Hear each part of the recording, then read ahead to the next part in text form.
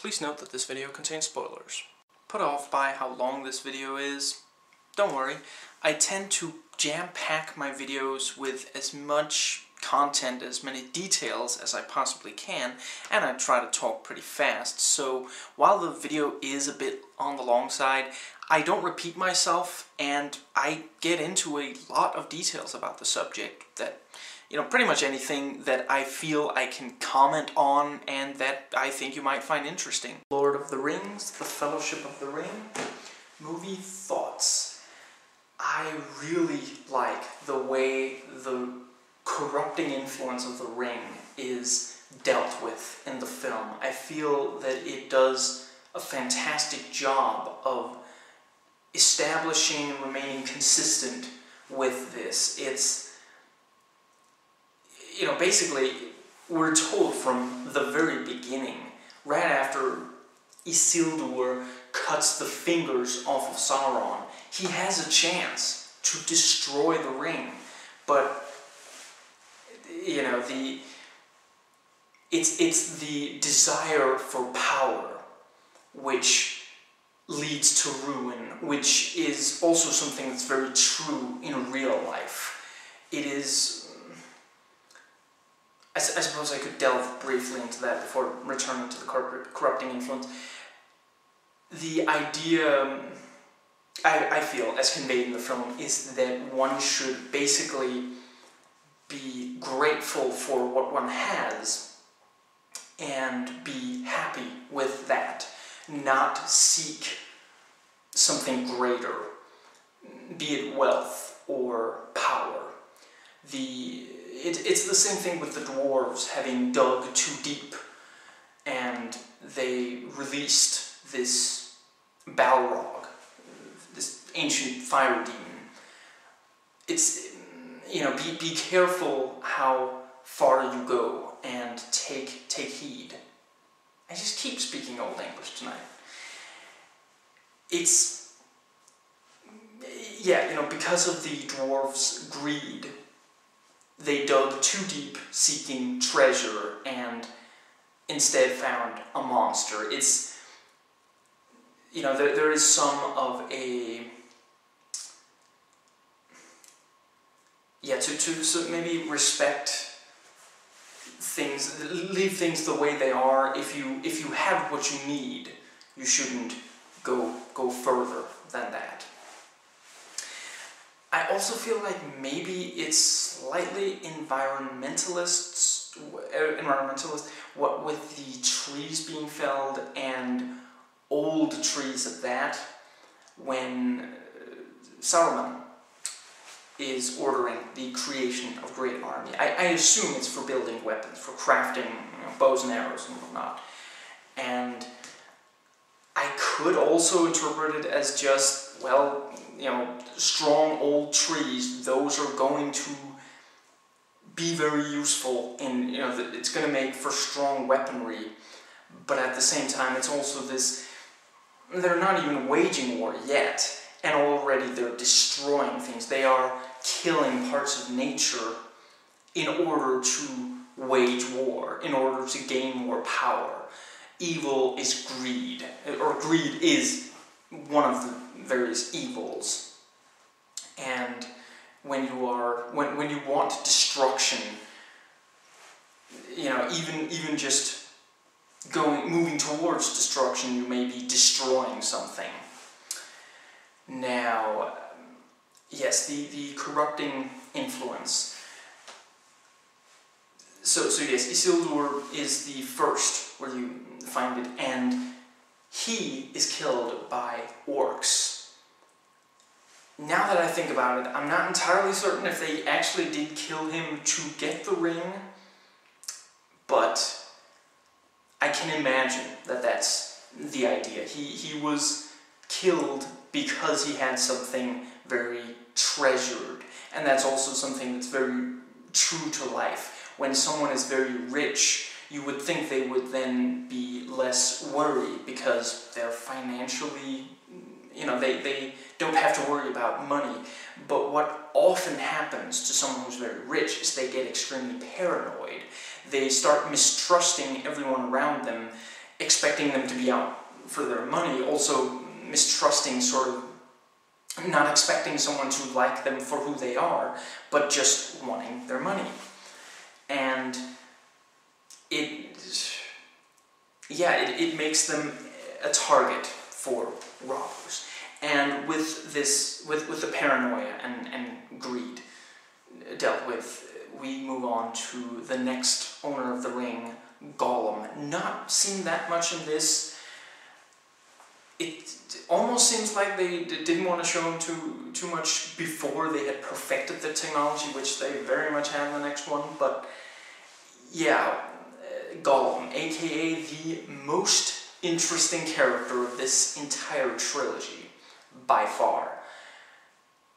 Yeah, he gains the ring, and it gradually turns him into this addict. There is even the line, Gollum loves and hates the ring the way Gollum loves and hates himself. It is this thing of, it satisfies something within him, but it also makes him feel bad. It is an addiction, and that is, again, that is a very evil thing. It is, obviously, it's a very negative thing to be addicted to something, not just derive some pleasure from something, but to be addicted to that pleasure, even to the point where it doesn't bother you that it causes you pain, or it doesn't particularly give you pause. And the ring keeps him alive for an unnaturally long time. And this is sort of, you might be temporarily strengthened by something evil, by greed and jealousy, and he is highly jealous. He hates losing the ring. He does not take it well at all, and this is the kind of thing that can sort of make you feel like you're doing really well. You feel it gets your adrenaline. It gets you really psyched. It gets you really focused, and it feels like it's a good thing, but really it's not. It's not a good way to live, and it destroys you over time, and that's what we see with Gollum, very physically represented. In fact, in Gollum's case, you could probably compare it to one of the harder drugs, how much it changes his appearance, and how much it destroys him as an individual. Again, I don't know whether to call him a human being. As an individual, that's what I'm going with. And over the rest of the film, again, we have, all that was just the opening, what's it called? The introduction. And over the rest of the film, we see how it corrupts several. Even someone like Bilbo, who is clearly not a bad individual. And it doesn't even seem like he's worn it many times, maybe not at all before. I guess I'll find out when I watch The Hobbit. And it really destroys him. He keeps trying to trick Gandalf into letting him leave with it. And then when he meets up with Frodo, at Rivendell, it warps his face when he tries to get it from Frodo. And at this point, he's been separated from the ring for a week or more. And yeah, it's very, very corrupting. And and Gandalf, both Gandalf and Galadriel want to take it, but they're afraid to. They realize that it would turn them into monsters. They would be incredibly powerful, but they would be evil, because power corrupts. And this is, basically, the most powerful thing they have. And so it must be destroyed so that it cannot corrupt anyone. And evil also becomes sort of something that just lasts and exists and must be fought, and fought consistently. You can't leave even a little shred of it left, or it will come back full force eventually. And this is, of course, also something that's very common to various adventures. I hesitate to call this a fairy tale, I don't know. Now, and that's where I feel that I should maybe talk briefly about Boromir. He is clearly a good person, and he doesn't want to do evil with the ring. He wants to protect his land. He is terrified that he will eventually lose the Gondor, that Gondor will be destroyed by the orcs and the forces of Sauron. And he's told by Galadriel, telepathically, that he shouldn't despair, he should remain hopeful. And he starts to give in to despair. And that's also something that, also a good theme to delve into. You can't give in. When you decide that you have lost, that you will lose, you've done a lot to lose. It becomes a self-fulfilling prophecy. It's, sometimes it's important to be pragmatic, but at times it is vital to remain hopeful, even in the face of apparent disaster. You have to, if the moment you give up, it is lost. And fueled by the despair, and fueled by his good intentions, which I'm sure you know what path good intentions paves the road to. Yes. Driven by that, he tries to steal the ring from Frodo. And he redeems himself by fighting off the orcs bravely. And it really is compelling how these good individuals are being corrupted by it, how it has that power. And the fact that Frodo leaves, going back to rescue Samwise, that it makes sense. You understand why he decides to go on alone with one other person. Samwise really needs a dictionary, in addition to swimming lessons. Alone with me, doesn't really work like that. Now, that is also one of the ways that the movie does really well at establishing Frodo as this pure good being, or good hobbit. He finds the ring, which Gandalf has clearly been too terrified to touch, out of fear that he would slip it on and use it. Even at first, intentionally for good, it would, because that's the idea. That I should finish that before I move on. The problem with something like, for example, an atomic bomb is you will be compelled to use it. And when you have it, someone else might try to have something like it or take it from you. There is no equilibrium with something like that out there. and it's more dangerous to have than... Yeah, it's a very dangerous thing. But yes, the ring remained there because Gandalf, yes, left it after Bilbo dropped it.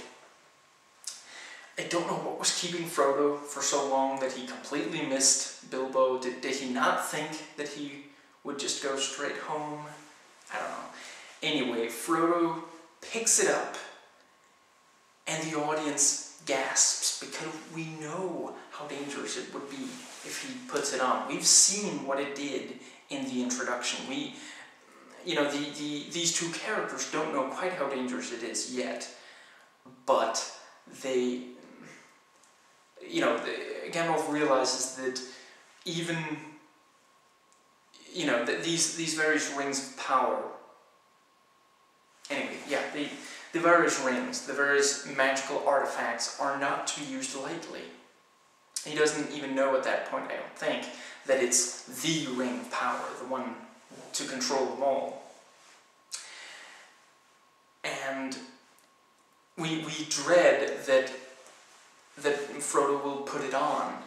Not out of any kind of evil desire, just curiosity or wanting to see if it fits something. He's adventurous, we know that. He wants to go out on adventure. He hasn't yet, but he wants to, and he doesn't put it on. He picks it up in his hand and then goes over to Gandalf. And that really shows that he is this incredibly good individual. That's what is necessary. And that's also something that this, one of the themes, he is unspoiled by the world. He knows about it, basically, but only via proxy, only through Gandalf and Bilbo's stories.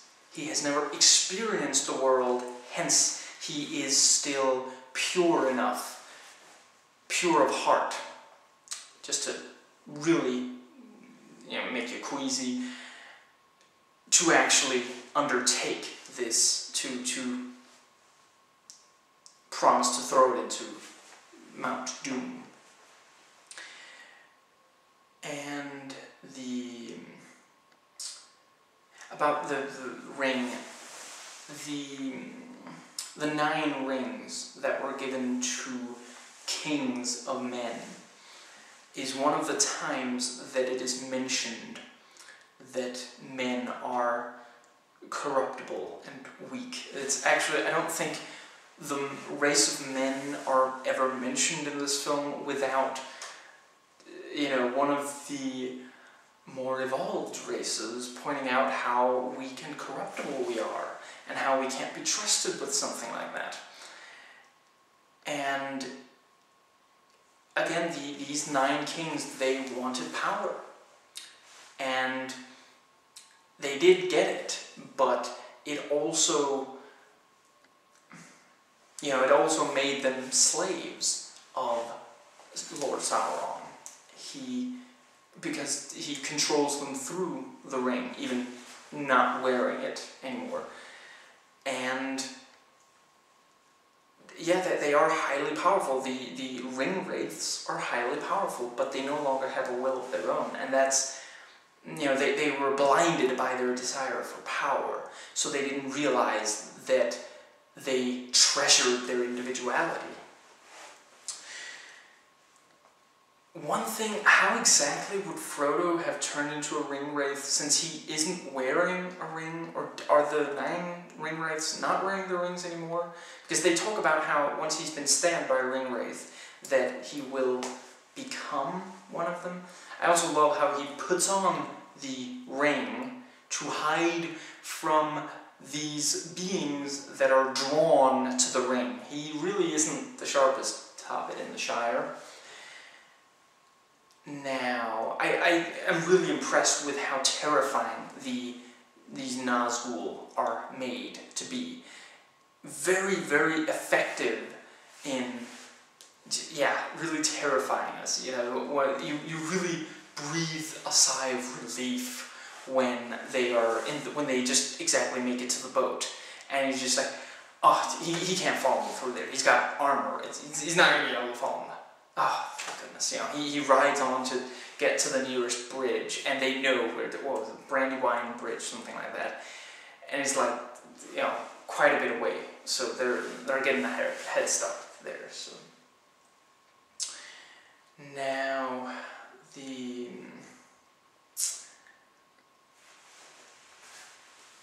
I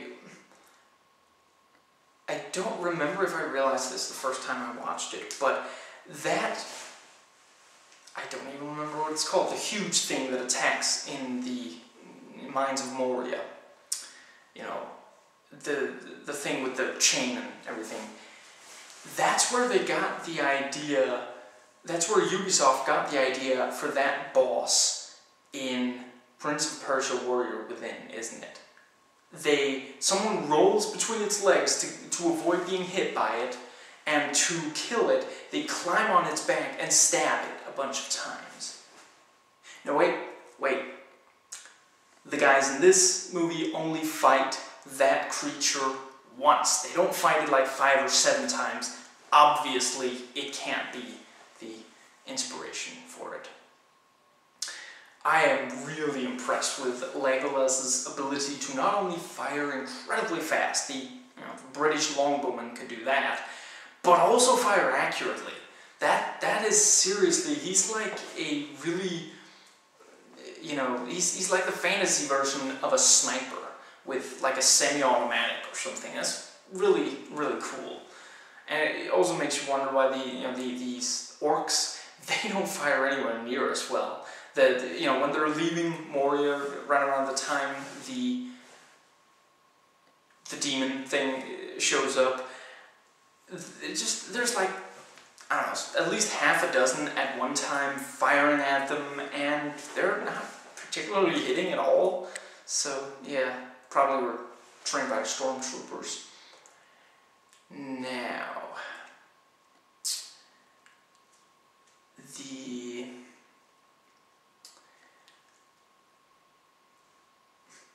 I like how there are several occurrences in this where it really seems like, I'm pretty sure they even say it by name, Gandalf smokes weed. He's sitting there smoking with Bilbo, who says like, oh, it's the finest weed on this. I don't know why I made him Irish. And then later he meets Saruman, and Saruman is like, you smoke too much of that. I don't remember if he uses the word weed, but yeah, he says you smoke that too much. It has dulled your mind. So yeah, he ain't talking about tobacco, okay? And considering how slowly he moves from when Saruman is closing all the doors, Carrie style, he's like going towards the door, and Saruman closes it. And then he turns towards it, goes to it, closes it. Goes to it, closes it. He's just very slowly going from place to place. So Saruman might be on to something there, and also just takes Gandalf forever to realize that it's only once the door closing starts that he realizes that Saruman is evil. He's sitting there being all sinister, talking about how, we should use the ring for, we should join him, and the Hobbit will die. All this, nasty stuff. And yeah, at the end of the day, he's not even really saying, Saruman, I'll deal with you later, but right now I have to go save my friend. He's just walking out like, oh, thanks for the warning, buddy. Well, maybe not quite that, but yeah. And just, Saruman wipes the floor with him pretty literally. That's a nice little, telekinesis off they have. Now,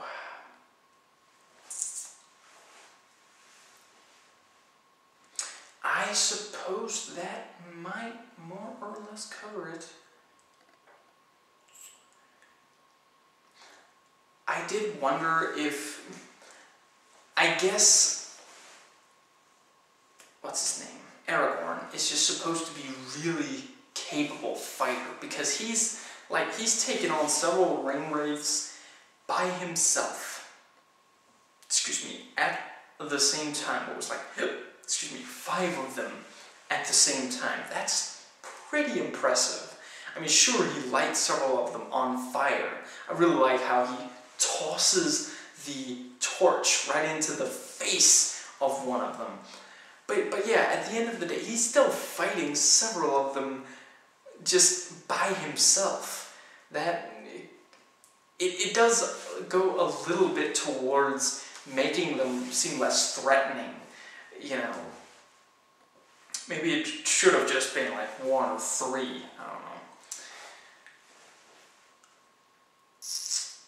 I like how I can't remember all the names, but the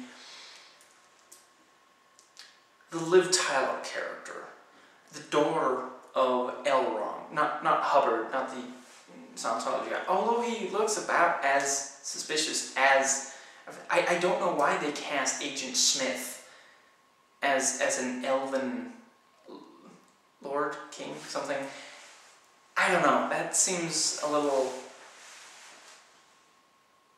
That's an interesting decision.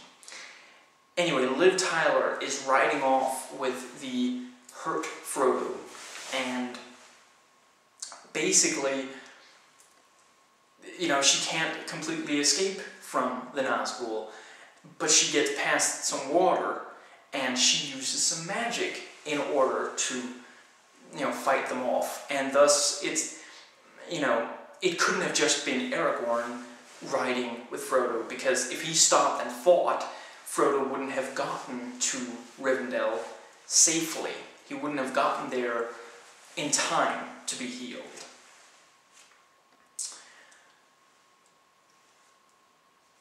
I really like how this actually slows down and allows grief both for the characters and for the audience. When Gandalf and Boromir die, it's not just something, especially Gandalf, it's not something that's just shrugged off. They actually spend a little time on it. You know, and Aragorn has to be the bad guy and say, if we stay here, the orcs are going to swarm us. We have to get moving. And it really destroys Frodo. He's really disillusioned. He didn't think, and you didn't think, you know, anyone who hasn't read the book didn't think that something would happen to Gandalf. He's this powerful guy, other than that one encounter with Saruman. But Saruman is older and apparently more skilled. And I also like that, you know, yeah, I don't really have more to add to the deaths of the... I already talked about Boromir's sacrifice. The fact that Saruman becomes corrupted, that he is turned to Sauron's side via use of the Palantial, something like that. I like how they use this fancy... It's a mirror ball. Or what's it called? Yeah, you know, it's the gypsy thing, I will tell your fortune kind of thing, you know. And anyway, he looked through it, and it's, you know, he knew it was dangerous, and he took the risk, and it corrupted him. He was too... Actually, I suppose we don't know exactly why he looked through it, but it was probably to, you know, to gain as much knowledge as possible about Sauron, and he was too... That's where it gets a little... I don't know, it does kind of say that getting into contact with evil will automatically corrupt you. I personally believe it with this powerful tool of the ring, because if you have something extremely powerful, even if you think you're using it for good, there are a lot of chances for it corrupting you. I've already gone over those. But just the fact that you know, he saw the Eye of Sauron, I guess, and it corrupted him. I don't know.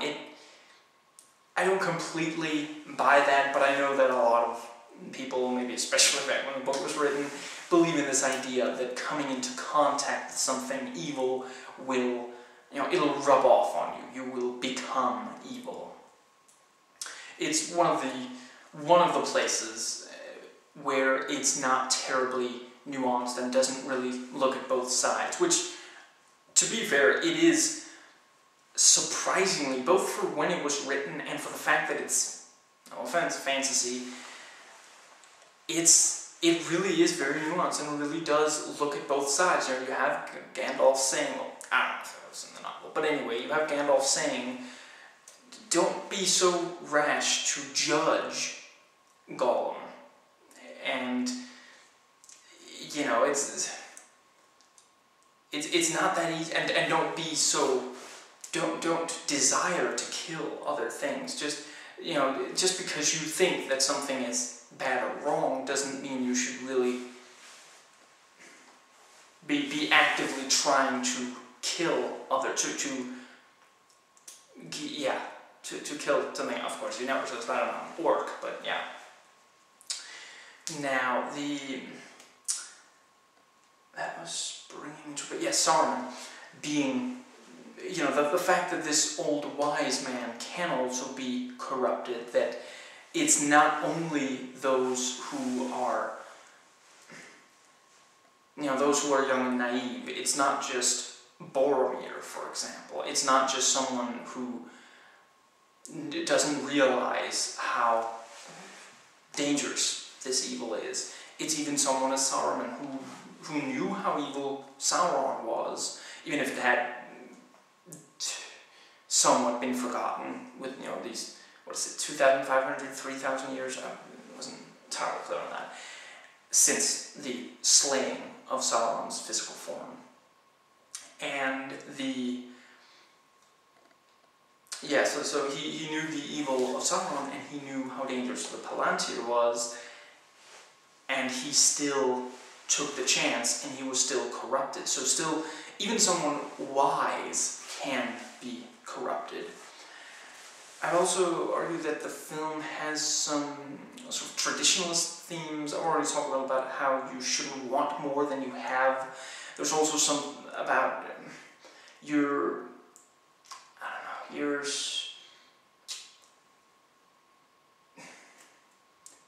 Actually, I suppose I have pretty much said what I wanted to about that. And I'm not saying that... I don't really get the sense that there is any malice in it, that it's some kind of, if you are doing bad in life, if you're very poor, you should just, live with that. I'm saying that the impression I get is that Tolkien, and probably also Jackson, believe that if you are doing well, you should be happy with that. You shouldn't try to take more than you need. You should, always be respectful. Leave some for others to have, and